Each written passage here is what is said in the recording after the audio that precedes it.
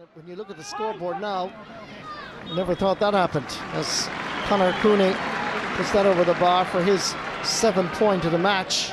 His free taking quite consistent, but there's a long gap now between Kilkenny and Galway. Between the 53rd and 63rd minute, that's a space of 10 minutes, Kilkenny rattled in or over a goal and 8 points. Yeah, I think Galway was 1 point in that space, like that. So that just shows you that's the story of the game. Damien Hayes. And that's why you can't just relax for a split second against them, but their substitutions have worked really well, and Tommy Walsh in particular came on there and I think brought a new life and passion and heart into the Kilkenny team. Ball comes here as Conor Cooney, Post! and that is coming back off the post. You sense when that sort of thing happens that it's just not going to be Galway's day. Oh, fantastic catch by TJ Reid. He was a Kerryman, they'd love him in the kingdom, but his football ability, his fielding ability, as Jason Flynn sends that over the bar for his 2nd point of the match. But you begin to feel that the spirit is drained out of Galway after that 1-8 blitz in 10 minutes by Kilkenny. Absolutely, but Marty, this young player, Jason Flynn, I must say I've been very impressed with him. He's worked really, really hard. He's a great attitude. He scored a couple of points, could have had a few more scores. A great catch by Henry Shefflin there from that puck out. Henry is fouled. Irlitanyan and himself get a little bit entangled. All unnecessary, but wonderful catch by Henry Shefflin. Well, I don't know what Irlitanyan's getting so excited about at this stage of the game, It's a bit ridiculous, to be honest with you. The referee is giving an extra few metres for dissent from Galway. A little bit of frustration at this stage creeping in to their game as well, to be fair. So TJ Reid has had a wonderful match. This has Richie Hogan. Takes the point. Give him a personal tally of a goal and 8 points. Well, Kilkenny didn't really like the thought of 2013 not playing any game in Croke Park. That's going to change now, as Joe Canning lays it off. Back to Canning again, trying to provide the leadership, giving it outside, and a wonderful goal by Conor Cooney. Splendid goal by Galway. Nice team movement, good interpassing, and the finish sublime. Yeah, it was great play. Joe Canning involved on a couple of occasions. He caught the puck out of initially, and a beautiful pass there out to Conor Cooney. He couldn't miss.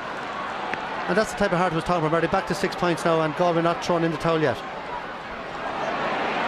Full credit to Galway, and they get the free.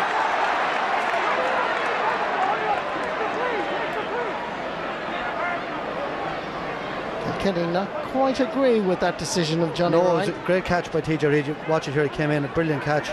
Comes down with the ball, he gets a nudge of the hurl there off Dahi Burke. You can see that into the stomach, and he lost his footing, and the referee gave a free for overcarrying. Bit harsh. Strange call. Yeah. Kilkenny going to introduce another substitute. Brian Hogan looks to be the man that's going to be introduced, and he's going on for Jackie Tyrrell. So a change in the Kilkenny defence. You know, you talk about the 1-8 that Kilkenny scored in 10 minutes. I read during the week in one of the papers where in the All-Ireland final replay, it took Kilkenny 56 seconds between Joe Canning hitting a ball off the post. Then there was a point, and Cyril Donlan was sent off, but it all took 50 seconds in that space of time. Turn the game around. Break it! Ball just being scrambled out a little bit. Galway go in pursuit of another goal. Comes back to Canning. Here's a chance for Cooney. It's another goal! Well. Right off Galway at your peril. They look dead and gone and on the bus home, but they're not. Wonderful spirit. Look at Cooney here. An absolute lashing of a shot. Well, Marty, that's what happened. Kilkenny were 9 up. We all relaxed. We all said the game was over. And 2 quick goals by Galway. They're right back in this game now with still a couple of minutes to go and a bit of injury time. 3 points between the teams. Can you believe it? 30 points to 27. Cleared on the line by Irlitanyan. Is there one more goal left in the men from the West? Jonathan Glenn under pressure from Porrig Walsh. Look at that for hunger. They're now beginning to believe in themselves again. Joe Canning chasing after it. Just getting a little touch was Brian Hogan. It was enough. Richie Hogan is there to clear it down the sideline. Aidan Fogarty underneath it. Coming across is Ronan Burke. Sideline ball. Yeah, that was an important intervention there by Ronan Burke. Tommy Walsh had drifted up the wing and it was 2 against 1 in there with himself and Colin Fennelly, but Ronan Burke managed to get to the ball. But what a comeback by Galway, Marty. We had them written off here. I don't normally do it in hurling because the gap can close very, very quickly, but it just looked like it was all over. They were cruising 9 points up, started to empty their bench, and in fairness to Galway, 2 great goals and they're right back in it. Fergal Moore as Colin Fennelly and TJ Reid make a bit of a mess of the sideline ball, but Fennelly never gives up, which you have to admire. His effort across, however, is blocked. In comes here Latanya powerfully, and then gives her a mighty puck of the slither down the field. Possession here now is vital, crucial. On the ground is Jonathan Glenn. Who has it? Paul Murphy scrambles it up onto the hurl and away he goes.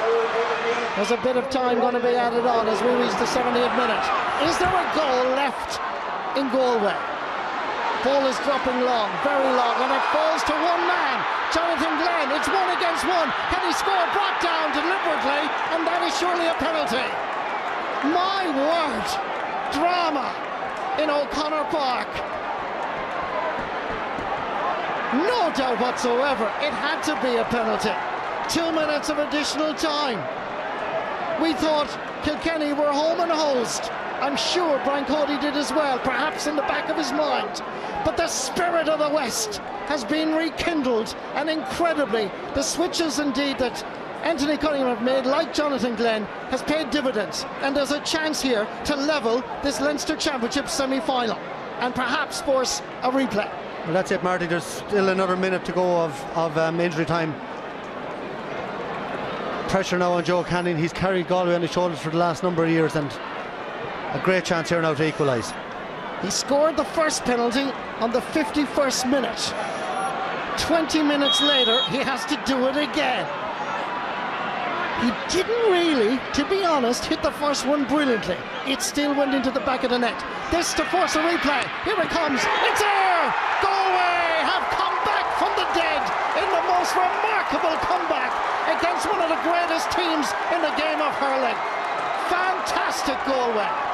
Yeah, look at that for a strike party this time.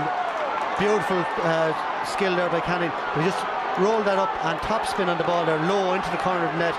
And is he going to blow it up? There's one last play. TJ Reid gets the puck out almost. It comes instead to Aidan Fogarty. It's Henry Shefflin. Is this a winner?